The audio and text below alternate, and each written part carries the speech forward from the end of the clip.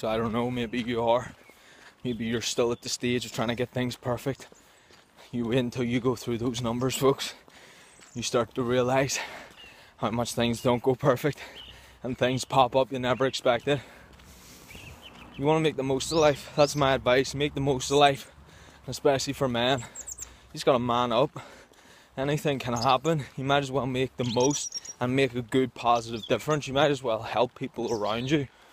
So for me, my advice, don't be trying to get it all perfect. Do it right, do it efficiently. Of course, there's so many things that I say don't do it perfect, and then somebody shows up to work with the wrong clothes, haven't cleaned themselves, they don't look like they had a effective morning to start their day. That's not what I mean. Whenever I say you're not going to get it perfect, show up your best, go out on your best. You go out, some men go out on that first date and it doesn't go right, and their whole dating life's ruined for a long time.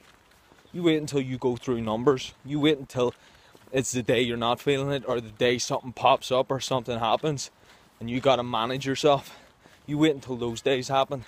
That's where you'll really start to figure out how life goes and what life is. But again, if something goes wrong and you're on the first date, you don't let that affect you. You try and get a different date somewhere else than that night. You don't let that throw you off. If you think rejection, or if you think if something bad happens, I just shared recently, I shit myself at work. You wanna actually realise the amount those things happen. Now, I don't mean I shit myself every day, but I mean the amount of times that there's things happening where it's the unexpected, where something you weren't expecting it.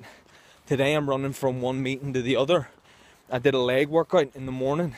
I fucking get a leg cramp that is literally pushing. If this is your leg straightened out, my leg was pushing in like this. Now we're talking about I'm actually walking in like I shit myself. I'm trying to influence these people. I'm trying to show these people what I can do, and I'm standing there like I've shit myself. But still I get it closed, because not only do I know what I'm doing, not only am I competent, not only am I fully aware of where I'm going and what I can do for people and create for people, but also the fact that I'm going in to do my best. I don't let that throw me off. I don't think the whole time, what's the problem? Oh, this shouldn't have happened. No, you go through that and you go on to the next thing, and then something else pops up and then you handle it. Life is challenges. You can make it what you want to make it. You can make the most of it. But realise that these challenges are just things to test you. You might as well make the most of them. When difficult things happen, when something happens that you weren't expecting, that's life. Anything can happen. I go on this walk.